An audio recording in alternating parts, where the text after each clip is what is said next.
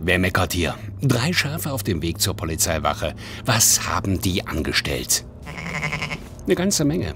Alles begann mit 3 Zahlen.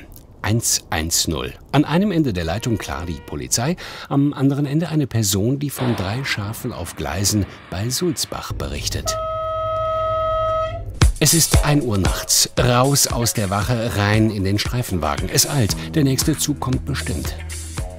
Das ist erstmal grundsätzlich ein sehr schlechter Ort für Schafe, muss man einfach sagen, weil sowohl für den Bahnverkehr eine Riesengefahr als auch für die Schafe selbst. Solch eine Herde haben die 3 Halunken wohl verlassen. War es der Duft nach Freiheit? Die hielt allerdings nicht lange an, denn die Schafe wurden festgenommen, wenn auch widerwillig. Die Schafe sind jetzt nicht unbedingt gewillt gewesen, zu den Kollegen zu kommen, sodass sie so ein bisschen den nacheilen mussten. Haben dann versucht, die Tiere einzufangen, haben dann letztendlich erstmal 1 bekommen mit der Tierschlinge. Und danach, wo sie es in der Tierschlinge hatten, haben sie dann ein Hundehalsband ihnen umgelegt, sodass sie dann schon mal ein Schaf an der Leine hatten. Was sicherlich auch ein sehr amüsanter Anblick war, dann ein Schaf an der Leine zu führen.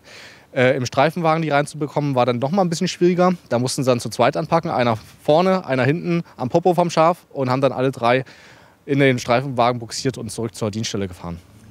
Mitten in der Nacht, da schlafen auch die Schäfer.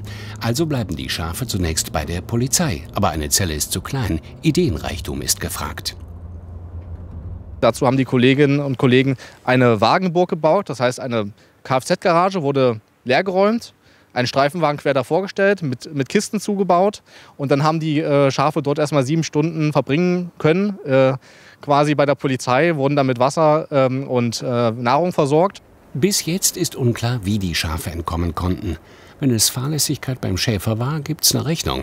Aber erst einmal gilt, alle sind noch mal ungeschoren davongekommen.